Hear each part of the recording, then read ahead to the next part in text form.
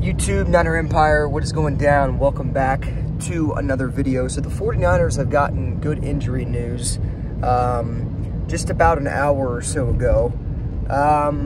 This injury news came after, obviously, I uploaded a couple videos about the Trent Williams situation, the McCaffrey situation, and the Deebo situation. But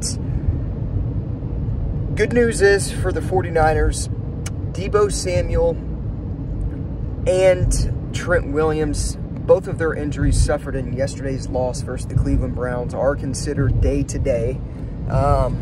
They are not serious whatsoever. Both are expected to play against the Minnesota Vikings next Monday night. That's, I think, the news everybody was kind of hoping for. Now, as far as Christian McCaffrey, he is still undergoing an MRI to determine the severity of his oblique injury. But the good news is, you know, Trent Williams is an anchor piece for this offense. There's not a lot of NFL, or there's not a lot of left tackles in the league like him. He's the best at what he does. And he is huge for Brock Purdy in protecting his blind side. So to hear that he's day-to-day with an ankle injury is very good. He doesn't even have an ankle sprain. That's what came out today, is that he missed an ankle sprain. He does not have a high ankle sprain or an ankle sprain to any degree. Thing is, with those high ankle sprains, those can be tricky, because a lot of times with the high ankle sprains, I've seen it with Jimmy Garoppolo. I can't tell you how many times when he was with San Francisco. We've seen it with Deebo too. I mean, those high ankle sprains can keep players out for a month to 6 weeks, depending on how severe an ankle sprain is. So to hear that he missed on an ankle sprain, that's not what he was diagnosed with, is massive. And then, of course, the Deebo Samuel, he had that shoulder injury. Everything was intact with that. And like I said, him, and along with Trent Williams being day-to-day with their injuries, is massive.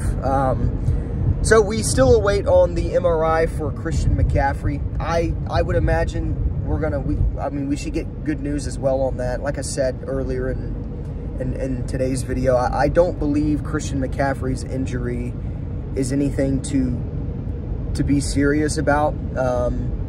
It looked like he ran off into the locker room just fine. So the 49ers' expectation is that the McCaffrey injury is not serious either. But obviously getting that MRI helps the 49ers determine how long he could be out and things of that nature. So good news for the 49ers when it comes to injuries. This extra day of rest going into this Monday night game is going to be massive for all three of those players to get rested up. Deebo, I expect to suit up. Trent Williams, I expect to suit up. And then obviously with Christian McCaffrey, that's a little bit different. He's probably has the more severe injury out of all three of them. But with McCaffrey, you also, like I said in earlier's video, you also have to take into account his usage in the system. And knowing how much the 49ers use him, that could determine if he's out or not. So stay tuned for an update on Christian McCaffrey. But as far as Deebo Samuel and Trent Williams, those guys are expected to play next week. And that's huge for the 49ers, especially going into Minnesota on a road game Monday night next week.